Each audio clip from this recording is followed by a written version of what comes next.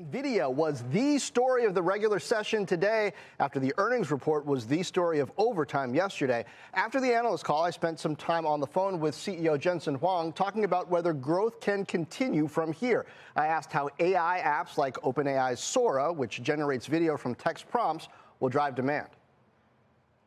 The ability to go from words and scenarios to describe video that is generated, these models all require enormous infrastructure to train, because you're training not from words, but you're training by watching video literally.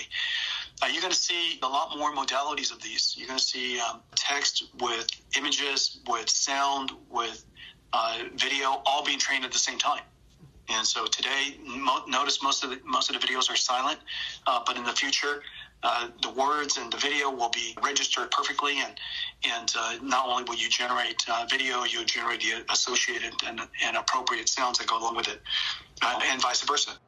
I also asked him about this idea out there that the AI marketplace is about to shift from training AI models to using them, what's referred to in the industry as inferencing. Some competitors have suggested that when that happens, Nvidia will lose some share. Jensen said, not necessarily.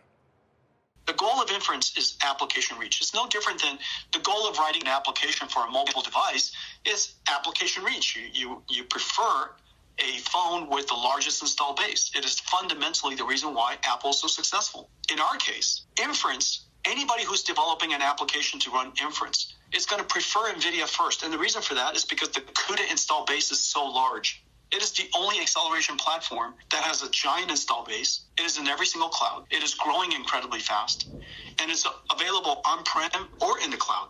It's available all the way out to the edge for robotic systems. And so this architecture being so pervasive, and because we have the discipline of protecting it and maintaining it for 30 years, this architecture is now literally everywhere. And if you are somebody who is developing an application for inference, targeting NVIDIA gives you the largest possible reach.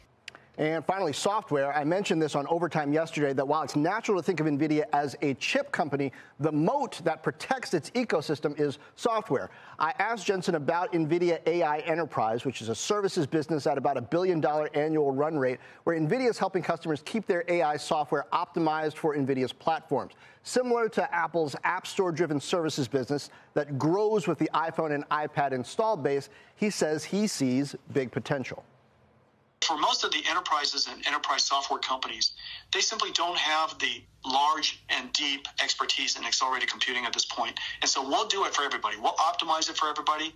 We'll create these stacks for everybody and with everybody. And we'll make it run in every single cloud for everybody. And the way that we monetize it is through this engine, this NVIDIA AI Enterprise engine, which is essentially an operating system for NVIDIA's AIs and NVIDIA's enterprise and acceleration algorithms. And you pay for it per GPU per year, just like an operating system, and you can run everything that NVIDIA creates and enables. And so as we grow into enterprises, we grow into enterprise software, as we grow out to the edge, this is going to be a very, very significant opportunity for us.